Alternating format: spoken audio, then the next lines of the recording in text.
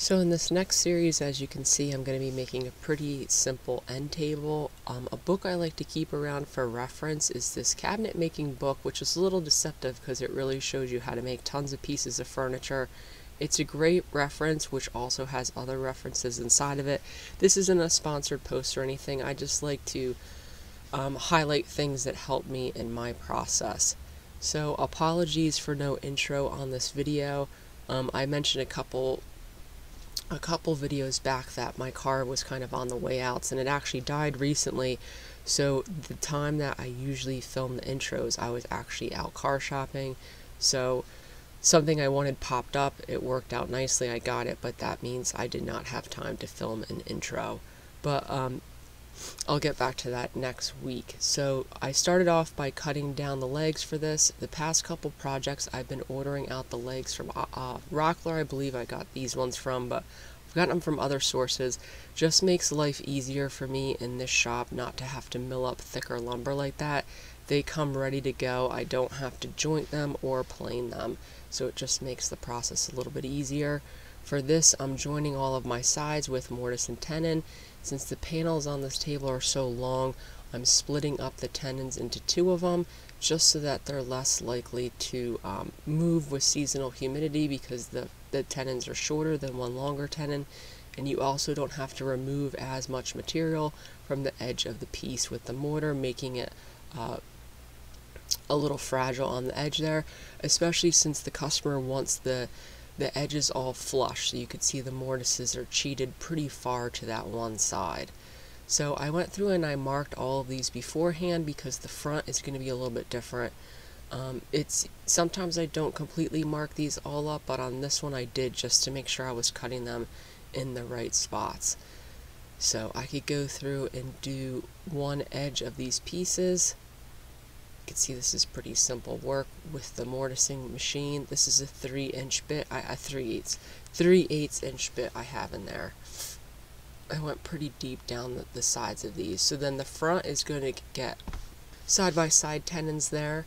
So I'm going through and I marked those.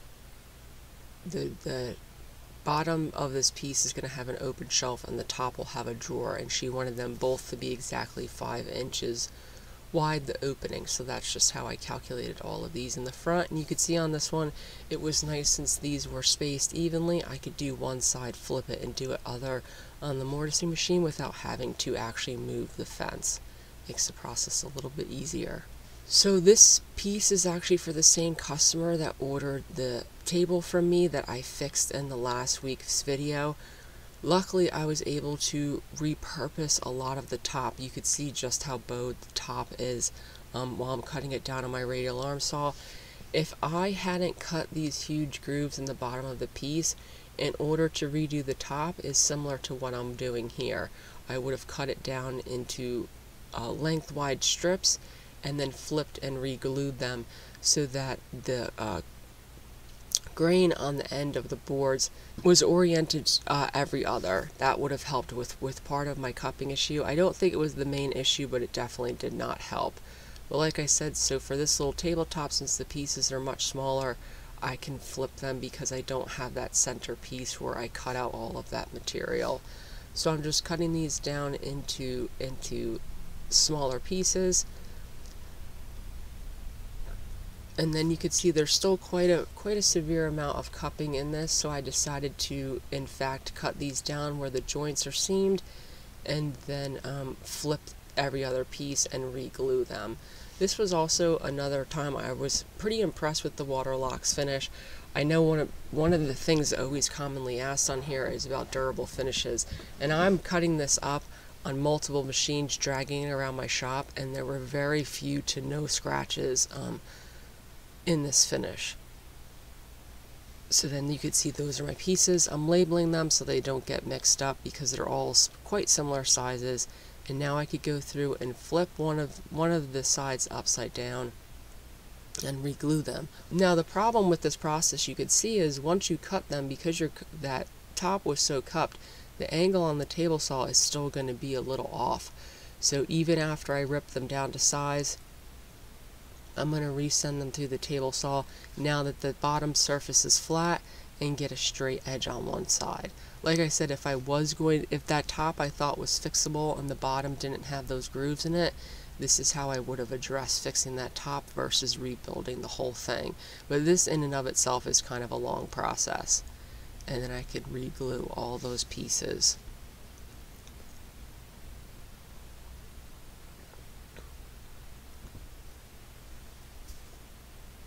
So then to start making the tenons for this, once those pieces are glued, I always do a test piece on the radial arm saw. I get it so it fits quite snugly in there. You don't have to force it, but you do apply a little bit of pressure to get it to fit in there. So I'm cutting these tenons also on the radial arm saw. You can see I have a stop set up. There are much faster ways to do this versus making all of these curve cuts, but this was the end of a day.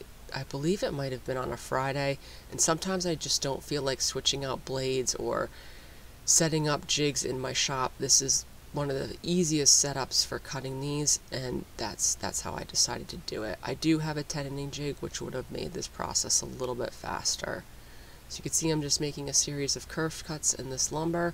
The spacer makes it so that all the tenons are the same width. The blade's raised so it's cutting to the same depth, and that is how I fit all my tenons in place. So in order to get the marks for cutting these out, I'm just lining them up with the mortise holes in the top of the piece, and I could use a Sharpie and a straight edge to carry those lines down to the side. This once again could probably be done faster ways, but for this I decided to handsaw. It's not necessarily difficult to learn how to saw straightly and accurately, but it's something I always don't mind practicing because it's something you can always get better at. So little projects like this that could be cut on a machine, sometimes I choose to use the handsaw just to keep in practice with it. And then I could just drill a hole in that center piece and use a coping saw to knock out the excess. Now obviously all these need to be cleaned up a bit, but I usually dry fit stuff like this pretty quickly. And I also like to chamfer the edges just so that there's less friction on all the corners when dry fitting this together. It's pretty easy work with a sharp chisel.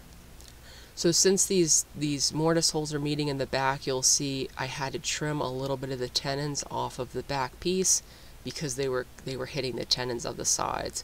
Once I did that, this whole thing slid together pretty nicely. So then for the fronts, same exact thing. I'm using the same material. This is red oak. This is actually the red oak that I ordered for the new tabletop for the same customer. Since it's already finished, that's what I decided to use. And it was easy to make those marks and remove the excess on the table saw. Now it looks like I'm cutting past my mark, which technically I am, but that mark was a little bit lower than what I needed, so this is turning out to be the same size. And then this material was about 7/8 of an inch thick versus 3/4. So you can see I have the blade raised slightly, and I'm just removing about a 1/16 of an inch of material on either side so it will fit in those tenons, because when I originally cut them I was calculating for 3/4 inch material. Now obviously that needs to be cleaned up, but it can fit right in the piece, and I could dry fit the whole thing together. So the doors on this are going to be inset. And in the second video I'll show you how I tapered the legs. So this is basically the dry fit for the carcass. Now like I said, all those tenons and whatnot have to be cleaned up. I usually don't film that portion of it.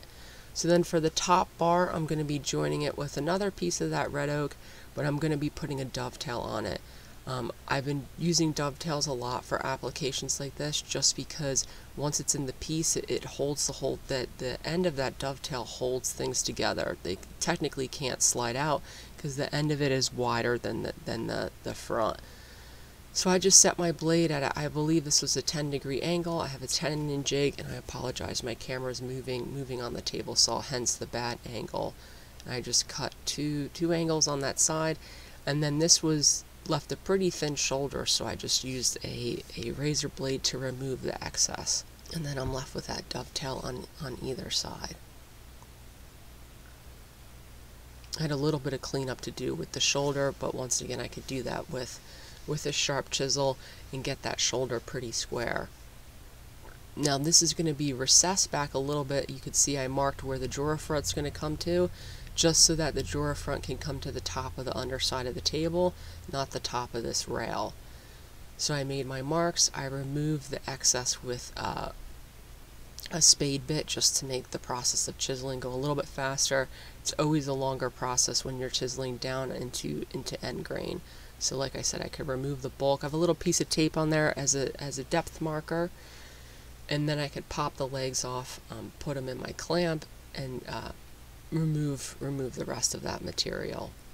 So then, like I said, this is in the clamp. I'm going to saw down my straight lines so that I can get a head start on the chiseling work. So this will create a pretty nice straight edge to work off of with the chisel. You can see I just go through the front and then remove that material. With using that spade bit, this was pretty fast work. And then just dry fit it, remove a little bit, and dry fit it some more. And then this top rail is basically the end of the outer skeleton. In the next video, I'll cover making the drawer, finishing up the shelf, because the bottom, like I said, is opening shelf. I'm starting the top, and then obviously doing all the finishing work. You can see I can hammer that into place, and then it's going to hold that front together really well with those dovetails. One-handed work is always the worst views in these videos.